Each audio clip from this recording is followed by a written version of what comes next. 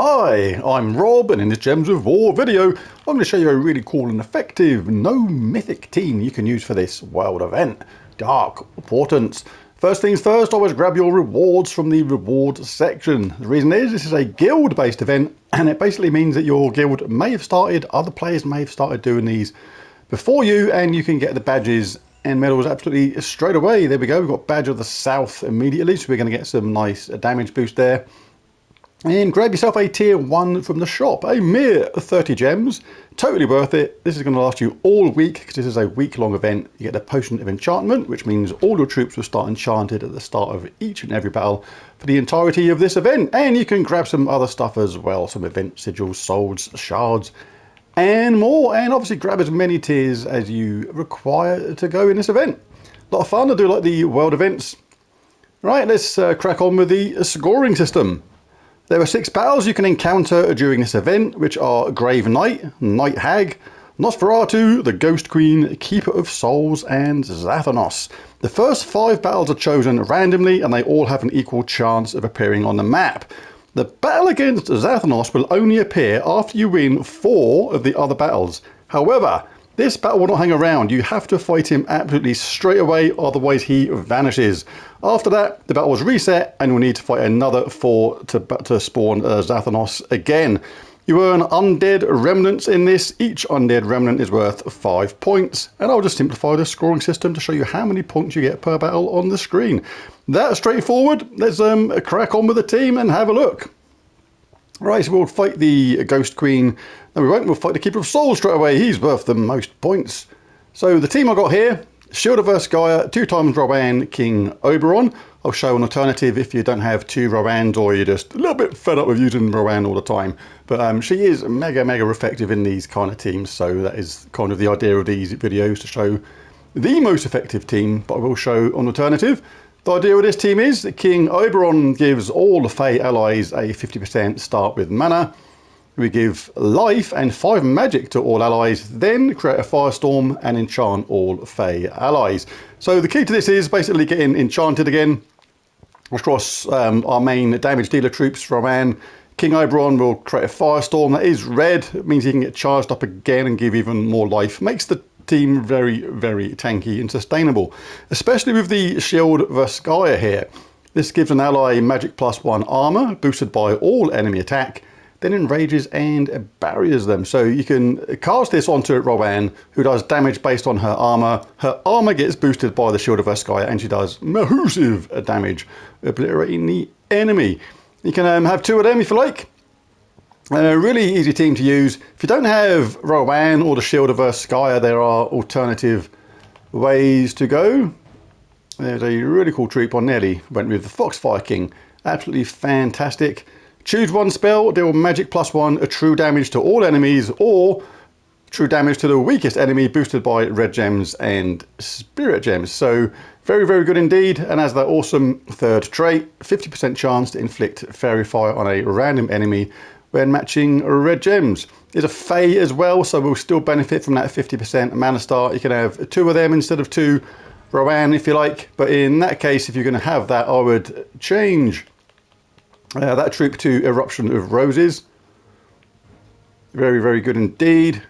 Explode magic +1 green gems, grant a random status effect to all Feys, and has a summon as well. So I'd maybe stick King Oberon to the top. If you're going to go that route with Eruption of Roses and the Foxfire King, I would put King Oberon to the top, then Foxfire King, and have your Eruption of Roses at the bottom maybe, or maybe in 2nd place. Right, so that is the way I'd go about that. But with this team, the banner is going to be +2 green, +1 red, -1 purple maze banner. And we're going to go in a Geomancer class for this. Like Hierophant, for example, is a Fey class, but I really like Geomancer for this. The traits are good. Starts with 50% mana, reduced damage from skulls by 50% is really cool. But the talent trees really help it out as well. Serendipity is great. Anti-magic theory is great. We don't need mana source because we get a 50% start anyway. Gaining 3 magic at the start is really good if you're a newer player. Rock solid, we get a barrier when matching brown gems, which we'll be doing with this team. Stone Mastery is great because what that means is with that 50% mana start and the weapon requiring 14 mana, if you get a mana surge on brown, with that extra 1 brown, it means your weapon is ready to go absolutely straight away. If your mana surge chances are low because you're a newer player, you may want to pick Tree of Knowledge, which basically gives you enchantment matching green gems, which you will be doing because we use Rowan. And Fortitude to finish off. So as simple as that, let's dive in and do a couple of battles, and I'll jump forward a little bit and then do some on the higher levels. When it says this, we notice you have an event medal for this battle, but it isn't equipped. Would you like to equip it now? Always say yes, because you do want to do that. I'm going to put it in the middle because I like things to look tidy. And while I'm at it, there you go. Spell damage for this event. Because we've got Rowan, you want the Medal of Guard. +8 armor for all troops. This basically goes on Rowan and gives a little but could be effective armor boost. So absolutely do that. All right, let's dive in then.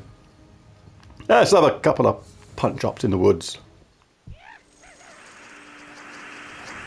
Alright, so we don't need much at all. We're enchanted, we've got 50% start, Rowan's ready to go. Scatter damage boosted by her armor. The boost for me is +264. That will be based on your magic, but point is, early stages of the game, it's going to be an absolute walkover. Ghost Queen is next, let's grab her. Not literally, doesn't look fantastic to me, just to be honest. There we go, Rowan. Everybody's dead. One shot everyone. Nosferatu or Night Hag. Nosferatu is the highest scoring one here, so we'll go for that. Need a little visit to the dentist, I would suggest.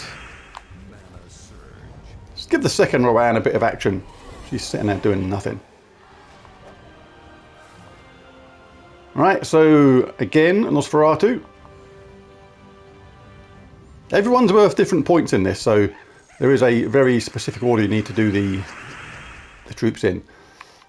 Blue, enchant means we're ready next round. Thank you very much. Bye bye. On your bikes, skateboards, roller skates, pogo sticks, unicycles, whatever you've got, I don't care. Zathanos. See, when he appears, you have to fight him absolutely straight away. If you don't fight him straight away, he's going to disappear and you're going to miss out on a bunch of points. So fight that mouldy onion bargy, whatever he is, straight away. I don't know what he is. It's not good, is it? It looks a bit manky. Looks like he fell off the manky tree and hit every branch on the way down and landed in a festering cabbage patch of mouldy hamsters. What? Alright, I bought a tier 2 and I've jumped forward a little bit, but it's still mega straightforward. It's gonna be with this team. I haven't actually had to cast my Shield of Sky yet at all. My 2 Rowans have been just doing the business on their own. But if you don't have as much power as me, basically you may have to cast the Shield of Sky first to get the boost. But like I say, my 2 are just doing an absolute job on them. Like the first Rowan done the job on her own. But all you got to do is, I'll go to the higher level one, is cast the Shield of Sky first onto Rowan if you want to get a massive, massive boost. I'll do it in this one anyway, just to show how it works. Like at the moment, my Rowan has a boost of 264, but if we concentrate on getting the Shield of Sky up, we'll cast it onto our Rowan and have a look at the boost now. It's 570. Absolutely ridiculous. It's going to be an absolute walk in the park with this because you get a shield as well, or a barrier on the troop you to cast on, as well as a barrier on yourself, which makes you even more tanky and predictable. Protectable, yes, protectable. Is that a word? It is now. But anyway, that's the way you do it. It's very, very straightforward. Just to keep casting your Rowans, cast a shield if you need it. Look, if you got them both back to back and they're powerful enough, they're just with the power of Rowan, her power anyway, with the Shield of Sky and the boost from the token badge or medal, it's just going to be insane. Going to absolutely walk all over the enemy. Like, you can do that straight away if you like, because it's just a little tiny bit quicker. Can cast this if you like, if you want extra life and magic. Don't don't actually need it because we're going to get powered up next round anyway. 518 is the boost. We still had the second Rowan in reserve. We still had the Shield of Urskaya sitting there waiting to cast to give us an even bigger boost. And we still had King Oberface sitting there waiting to give us life and enchant and be ready to do it all over again. So it's a super easy team. This is going to be an absolute walk in the park, this one. No shadow of a doubt at all. Let's grab ourselves some of that. Should have done it the other way around. So we've got the skull hit, but it doesn't matter because everybody's going to be dead. Right, let's just do Zathanos, and we'll call the video a day. Video, you a day! Yeah, you didn't think I was going to stay here, did you? Ah, but I did. Right, anyway, the enemy is more powered up. We'll be patient and we'll get our shield powered up. The boost is 264 right now. Let's make sure they're all going to be dead, but they would anyway because basically we've got the second Rowan waiting, but 518 is the boost. Everybody's dead. Get the heck out of here. Well, there's a video. I'll be back later on showing my Epic Trials strategy and team order for the Epic Trials in Bright Forest. If you haven't checked out the Soulforge video I done earlier, maybe take a butcher's at that as well, because there's some amazing stuff in the Soulforge this week. Really, really good. But there's this video. If you enjoyed it, found it useful, helpful, any of that kind of jazz, be really cool if you bash that like and subscribe button. It really does help. But most of all, thank you for watching, and I'll catch you again next time. Bye for now.